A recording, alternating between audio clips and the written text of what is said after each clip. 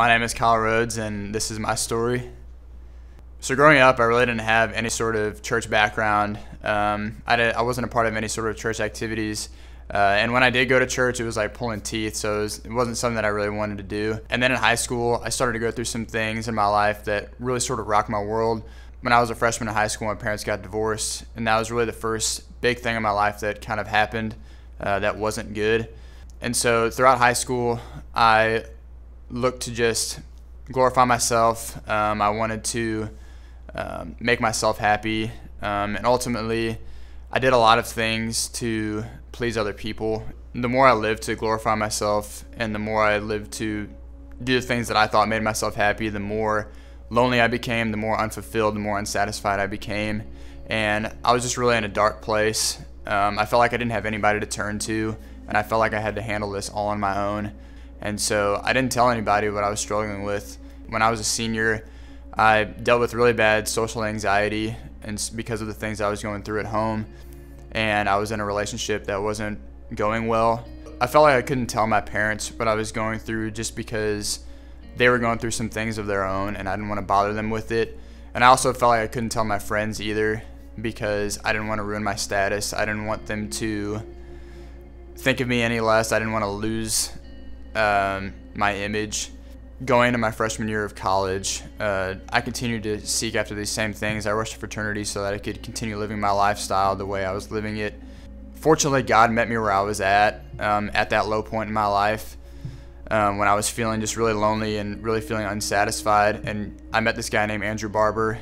He was on staff with the campus ministry at Missouri State, and he befriended me. I met up with him a few times throughout my first semester, and he shared these passages from the Bible that I'd never really heard before. And it was just really cool to see how he lived his life and what he was doing. And I had never had a relationship with anyone like this before. I had never had anyone explain things about God in this way before.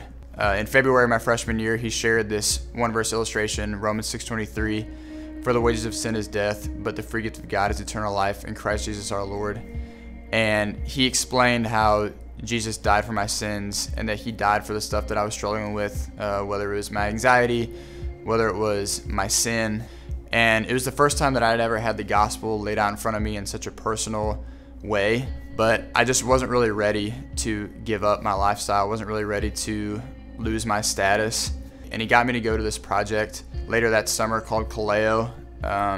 It's a 9-week discipleship project. And at Kaleo, my group leader, his name was Zach Woldridge, and he continued to process the gospel with me, and he bought me my first Bible. Me and him had been through some similar things, and so it made me seem like it was possible to have a relationship with Christ, and that I didn't have to do this life on my own anymore. And so that summer, I gave my life to Christ, and I got baptized to profess my faith to the world that summer. It was just really cool seeing how God was using these things in my past to bring me to Him. So that summer at Kaleo, I learned how to share God's Word with other people, and I didn't think that that was really going to happen. When I came to Christ, I thought it was just going to be like, oh, this is just something I did, and then I lived my life for Christ. But part of living your life for Christ is sharing His love with other people.